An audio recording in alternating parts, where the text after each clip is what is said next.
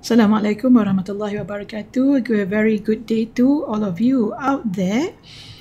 In this video tutorial, I'm going to share a way of how you can insert an audio file in your, for example, your intro slide using Google Slide and Pixabay.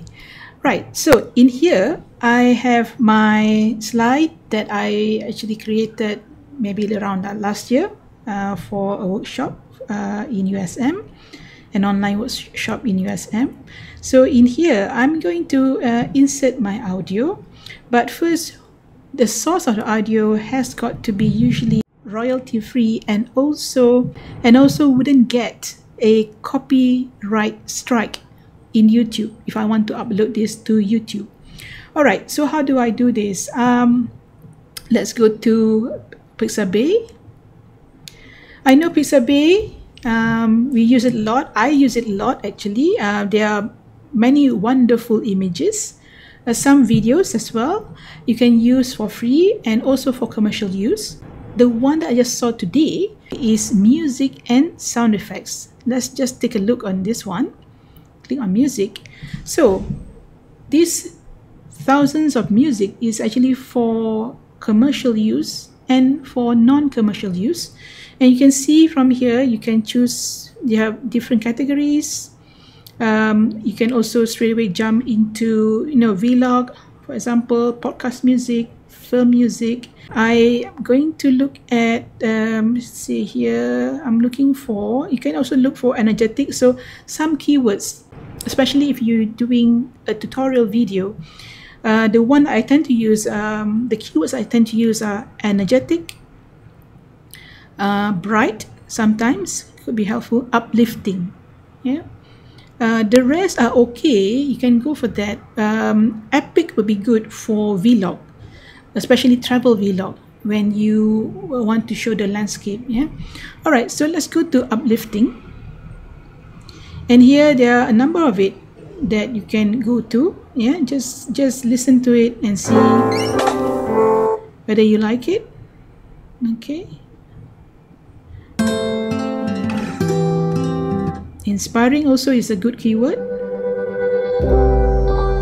Okay, let's say I'm going to use one of these. I'm going to show you how you can then download and check whether it's actually going to be okay for YouTube. So first, just click download. And what they want from you once you're going to use it in your YouTube video, for example, is that they want you to copy this and paste it on the slide or on the website and so on. So just to make sure that you link back to the author, yeah, so that the author can gain something back, that is usually the exposure. And I would also download the certificate. All right, so once I've done that, what I think you need to be clear of is about the copyright strike or the copyright notice. You can check this one. I think is available in Pixabay just now in the music section. So you just need to read this through. But the one I like to highlight here is that when you actually upload your video to YouTube, you might get a copyright strike. Yeah, but it doesn't mean that that your video cannot be uploaded. What it means is that YouTube wouldn't ban the channel, or there's no effect on the channel ranking at all. Yeah. The thing that you might not be able to do is that you won't be able to monetize the video. That's all the thing in a sense. Yeah. So if you really want to monetize the video to make some money on YouTube, you need to contact the author of their music and request that they remove the claim. So that's basically it. So you still can upload your video, no problem, when you use the music that you have downloaded from Pixabay. All right. Now Pixabay, not only they offer images, videos, illustration. You also offer music and also the sound effects. If you just go there up to the icon, there's also sound effects that you can actually download here as well.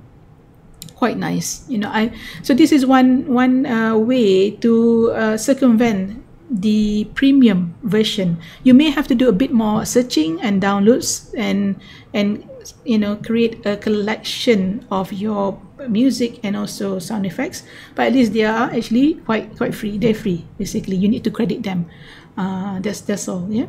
All right, so let's go to the Google Slide.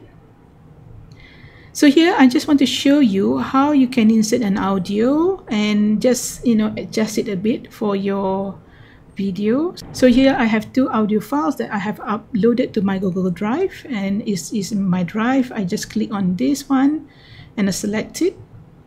So it'll the icon, the sound icon, the speaker icon will actually appear, and on the on the right hand side I see immediately these options, and I can start playing on a click or automatically. I'll choose automatically, and the volume is usually for my videos, my YouTube videos with the background music, even for my tutorials on Skillshare on Udemy, I would tend to reduce the sound just to about 20 down to maybe about 5 to 20, really, the volume. So it's really up to you. I mean, probably depends also on the how loud is the music. So I usually keep it between about 15, around that. Yeah, I would then hide icon when presenting. All right. If it's a short audio, of course you want to loop an audio. Also, it depends on whether your intro is going to be very long or short. I don't really select that at all. It's going to be a very short intro. And then yes, and I also stop on slide change. All right, I think the rest is okay. Let me just then play the slideshow. So it's quite nice. Yeah. All right, so with that, I thank you very much, and I hope to see you in the next tutorial video.